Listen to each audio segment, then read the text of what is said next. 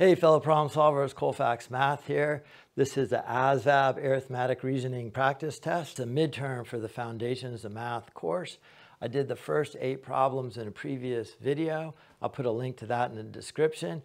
As I work my way through this test, I'm also going to refer to the chapter I covered the idea on. So on this problem right here, number 9, this is a probability problem. I cover that in chapter 9, Statistics and Probability. There's a link to that chapter in the description, and this is kind of the midterm exam. This is not the actual ASVAB Arithmetic Reasoning test. This is just practice problems to prepare you for it. There's a lot of sections on the ASVAB. I'm only going over arithmetic reasoning and then mathematical knowledge. Only 2 of those sections just because I teach math and SOP, and that's my strength.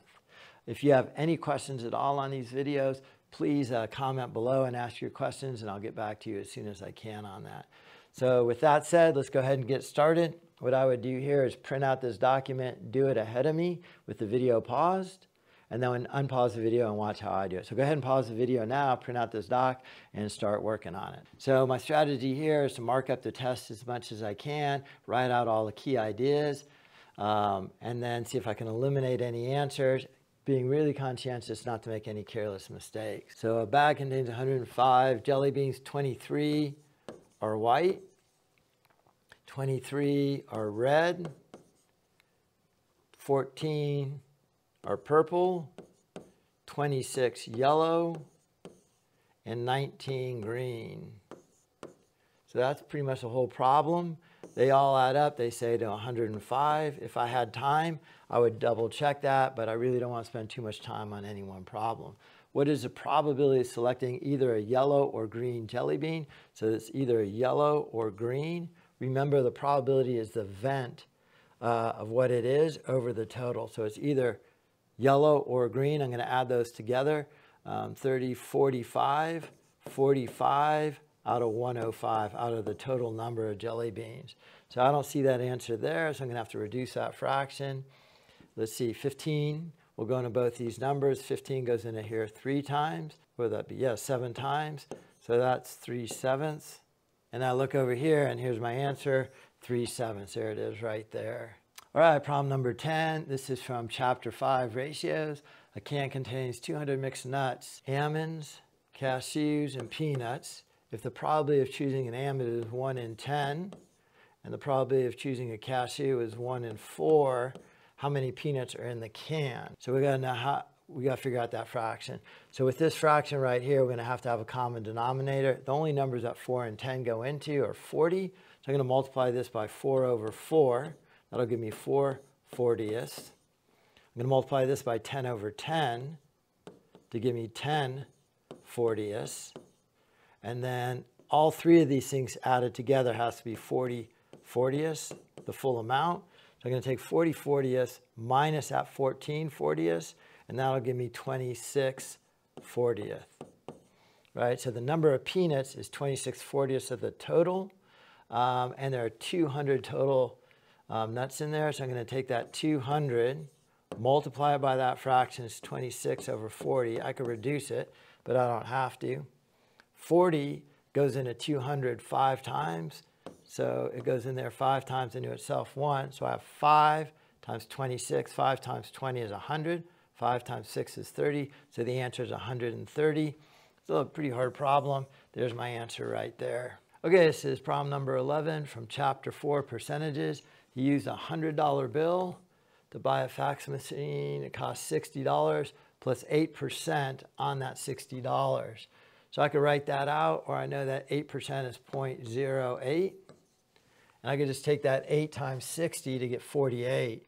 48 is obviously not, I'm looking for a number for place value pretty close. 10% would be 6, so a little under $6. So 48, it would be $4.80, would make sense, plus the 60. So that would give me $64.80 is the total amount of the item and the tax. And then I have to subtract that from the $100 bill. So I got $100 and 0 cents minus $64.80. I want to subtract here. I can't do the zeros minus 80, so I got to borrow $1 from here to make this $99 and this is 100 cents, right? $99, 100 cents, same as 100 bucks. 100 minus 80 is 20 cents. 99 minus 64 is 5, 35, 20. And there's the amount of change left right there, 35, 20. Problem number 12 from chapter 2, fractions. Purchased a large bag of apples. Half of them were to make applesauce, so half went to applesauce. Of those she left, she used 3/4 to make pie. Of the half, she used 3/4 to make pie. So this amount is a half times 3/4. The way I multiply fractions, just multiply across the top to get 3, multiply across the bottom to get 8. And then I'm actually going to convert this into a common denominator.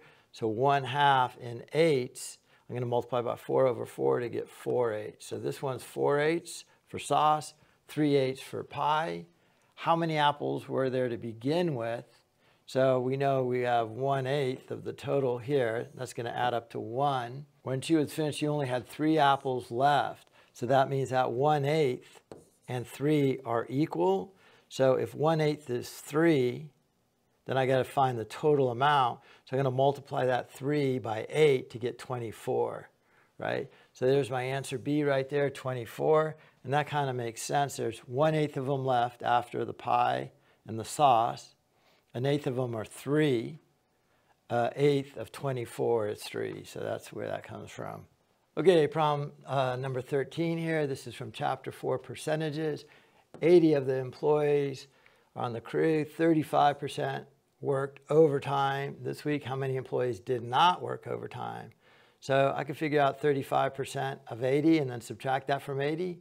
Or I could just figure out what percent did not work overtime, multiply that by 80. That might be a better way to do it. So 100 minus 35 is 65%. So 65% did not. So I want to find 65% of 80. So I'm going to start with 80 here. Convert this into a decimal, 0.65. Even before I do this, let me just take a look at some of these answers, if I could figure it out. 6, half of 80 is 40, but it's a fair bit more than that. So this is really about the only one to cross out. If I had a guess, I'm going to guess between C and D. Let's go ahead and start multiplying this out. 5 times 0, 5 times 8 is 40. Placeholder, 0. 48, let me add those together. 0, 0, 12, carry the 1. 52, my decimal place is over 1, 2, so I go over 1, 2, and my answer is 52. You can tell this is a natural, what they call distractor. 52 and 28 gives you 80, right? And that's the number that did work overtime. So if you had done that and then forgot to subtract it, you would have got it wrong. They deliberately do that. It's really almost reading comprehension to make sure you pick up the right words. All right, problem number 14. This is from chapter 8, Introduction to Algebra. Her height is 2 over A, and Francine is B inches tall. So this is Lydia's height. Lydia's height is a proportion of Francine's height. Francine's height is B, so I just take this and multiply it by B. And then that just gives me 2B over A. And there's my answer right there, answer D. Okay, problem number 15 is from chapter 7, area, perimeter, and volume. A triangle, let's create a triangle, has an area of 9. Its base is 3. What is its height? So I don't know what that is, but I know base times height divided by 2 is equal to area. Area is equal to 9. A little bit of algebra here. I'm going to solve that equation. 2 times 9 is 18. So I have 18 is equal to 3x.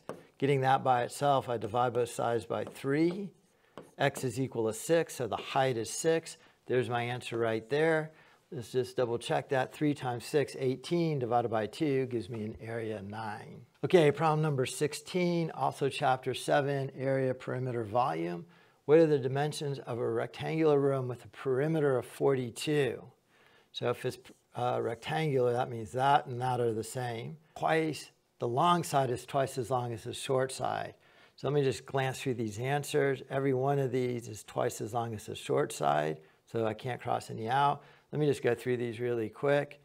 The perimeter is 42, so I'm just going to take this times 2 and that times 2. Or I could just add those together, 21. times 2 is 42. There's my answer right there through a process of elimination. Okay, this is the last problem for arithmetic reasoning. The first half of this test is a separate previous video. Again, this is the Foundations of Math course. We're going to call this the midterm, prepping you for the ASVAB math portion or any standardized math test. So problem number 17 here is also from chapter 7, perimeter, area, volume.